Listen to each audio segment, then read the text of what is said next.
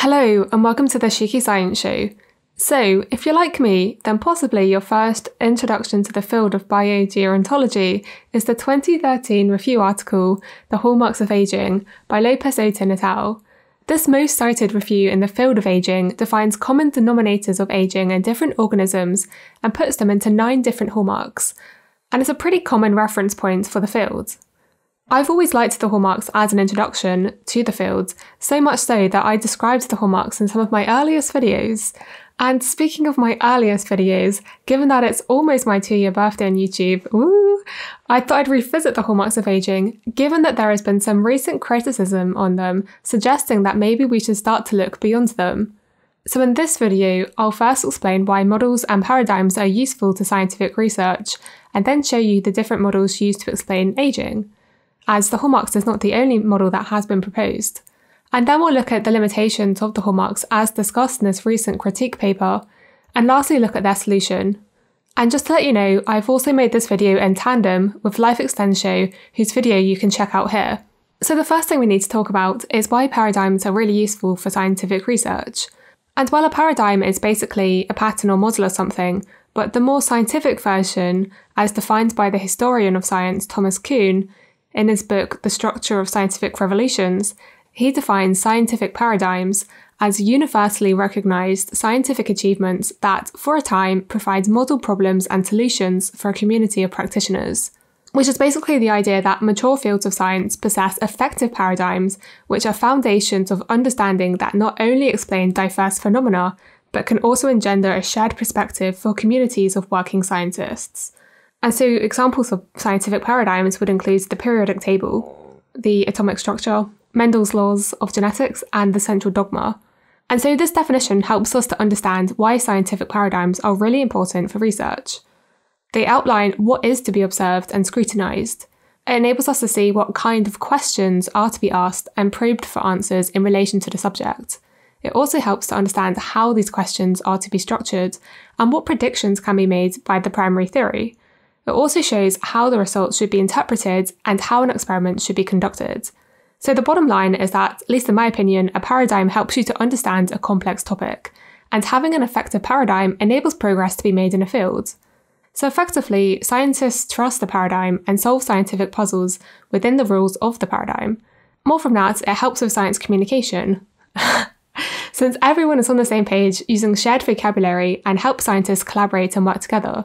It helps to unify disciplines and enables you to build upon each other's results. So do we have a paradigm then for biogerontology, the study of the biology of aging? So in this case, a paradigm for aging would be a paradigm that could be used to understand the biological mechanisms of aging and how they give rise to late-life diseases.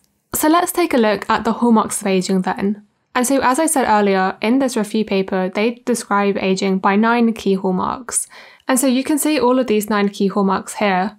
And so if some of them don't make any sense to you, as I said earlier, I have made a previous video where I do briefly introduce each of the hallmarks.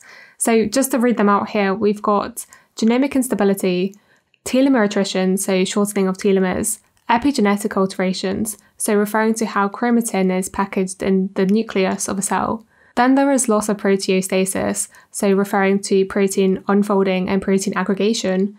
Deregulated nutrient sensing, which refers to mTOR and insulin signaling. Mitochondrial dysfunction, so mitochondria being the powerhouse of the cell. Cellular senescence, which, if you've watched any of my recent videos, you should know all about. Stem cell exhaustion, and altered intercellular communication. And so it's worth mentioning here that these hallmarks of aging were built upon some of the previous hypotheses to explain the aging process that are summarised in this figure here, where you can see that over time there was accumulating evidence to support the function of replicative senescence damaged through reactive oxygen species, evolutionary theories, and through fasting. And the authors of this critique paper describe these early hypotheses as experiencing a paradigmatic crisis, which refers to the crisis stage in Thomas Kuhn's paradigm theory. And so this crisis stage refers to the stage whereby accumulating evidence no longer fits with the current paradigm, such that a new paradigm needed to be built upon or modified. But it's also worth noticing that around the early 2000s, Aubrey de Grey also published his theory for aging, which was based on 7, I guess you can call them hallmarks, but 7 different damages that were causing the aging process. And so this is described in a lot of detail in Aubrey's book, which I am still currently reading and making my way through slowly. But as you can see, there's quite a bit of overlap between his ideas and the hallmarks of aging. As you can see, it includes the ideas of mitochondrial mutations, the accumulation of junk, which coincides with the loss of proteostasis, the genomic instability, which relates to nuclear mutations, and then the stuff referring to outside cells relates to the loss of intercellular communication. Anyway, if we come back to this critique article, what they are trying to assess is, can we consider the hallmarks of aging as a paradigm for the field of biogerontology? And so, as we learned earlier on about the definition of paradigms, it's something that can be used as communication in a field. So, for example, if I was going to tell you about my research, P53, I could kind of legitimize my contribution to aging by going, P53 is involved in cellular senescence, and this is one of the hallmarks of aging. So it helps to put the audience at ease and give them some kind of familiarity. And this is because everyone in the field knows what you're talking about, and so you can see how it snowballs in size as more people join the field, legitimize their work and so on. But the interesting thing is that I'm actually a cancer researcher, which is convenient to mention at this point, because the hallmarks of aging appear to mimic the hallmarks of cancer, which was published before the hallmarks of aging by Hanahan and Weinberg in 2000 before getting updated in 2011. And I know that this maybe sounds a bit like a sidestep, but it's brought up in this critique article because the hallmarks of cancer seems to serve as a much better paradigm for cancer than the hallmarks of aging does for aging. So what are their reasons to explain this? Well, I'm going to more or less quote from their critique article, but in the hallmarks of cancer, the primary cause of cancer is mutations of tumour suppressor genes that actually include my favourite protein P53, but other proto-oncogenes. And it's these mutations that give rise to 6 other secondary causes, and it's those 6 other secondary causes that are considered in the hallmarks diagram. And so it doesn't actually include mutations as being a hallmark, because it's kind of assumed as a given. And so the formalization of the hallmarks is such that you have a primary mechanism that then can cause a variety of different secondary mechanisms, and it's the secondary mechanisms that are the hallmarks, and this gives rise to disease.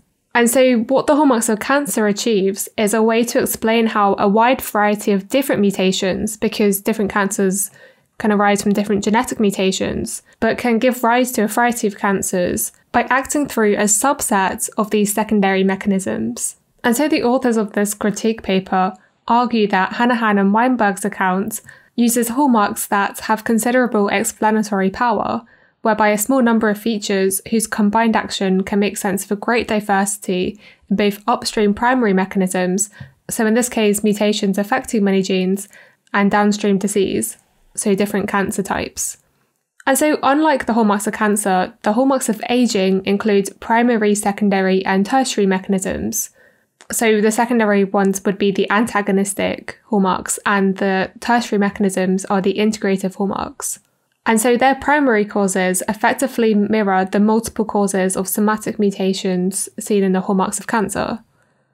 And actually this is one of the first points that they make, whereby cellular damage is assumed to be the main causal common denominator of aging, but this is not certain. And more on from that, they argue that there's unproven claims about how the secondary causes are arising from the primary causes, as that is what their structure implies. And more on from that, it seems unclear what are the causes of the primary causes, as in what causes the loss of proteostasis or the epigenetic changes. Are they stochastic or programmatic? And they question why deregulated nutrient sensing isn't also considered a primary cause, as you can get deregulation of nutrient sensing that doesn't necessarily result from damage. And then lastly, they argue it seems unclear how secondary and tertiary causes give rise to aging, and that this list of tertiary and secondary causes also seems a bit arbitrary in that there are other factors that could easily have been mentioned, such as some of the ones on Aubrey de Grey's list, or other causes such as inflammation, immune senescence leading to increased infection, dysbiosis of the microbiome, and I would argue that disruption of circadian rhythms should also be added. So to summarise their criticism, they say that the hallmarks of aging is problematic for several reasons. Firstly, the hallmarks of aging incorrectly gives an impression of an understanding of aging that does not yet exist, and that a true paradigm provides a framework of understanding that guides research into understanding the subject that it addresses. And in terms of understanding the causes of aging, the hallmarks of aging scheme has relatively little to offer except as a review of different aspects of the aging field, and as such, it is excellent. And this is because it is not a paradigm in the proper sense. Instead, they would consider the hallmarks of aging a pseudo-paradigm. So what would be their solution?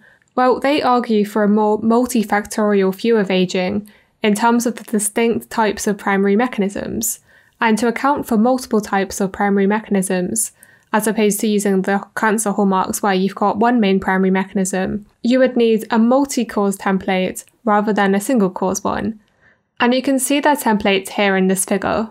And so in this type of template, there are multiple classes of primary cause, which combine in different ways and contribute to differing extents to generate specific diseases of aging. And so if you didn't completely follow that, part of the reason is that at the moment, aging is still kind of poorly understood and still differs in the way that it's defined.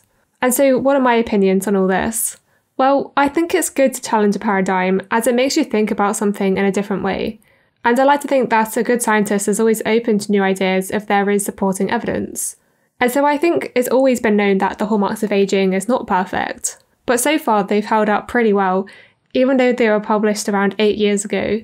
But as I've learnt more about the field myself, and learnt of different explanatory mechanisms to explain aging, such as the informational theory of aging that Davis and Clare talks about, which to explain briefly is the idea that aging is loss of information, and that if we can identify the factors that are responsible for the loss of information, or the ones that record the data that's lost, it would help us to better identify ways of treating aging.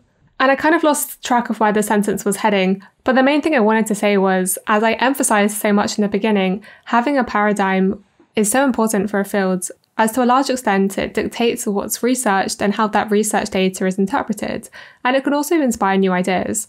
And also very useful for science communication and understanding a concept that is notoriously quite hard to understand. And so I'm certain that having a good paradigm for aging would really help to boost the field even further, even though it seems to be doing quite well at the moment anyway. But I guess the question is, what do you think? Have the hallmarks helped you to understand the field better? Or would you have alternative ideas? And maybe we can create Shiki's theory of aging. I'm joking. Although technically, maybe I have created one through all of my videos somehow, and I haven't noticed it. Who knows? Anyway, I hope you have found this video entertaining and that you were able to follow the arguments. Remember to check out Life Extend Show's video as well, as they probably have done a better job at explaining it than I have. So thank you to my Patreon supporters, and thank you for listening.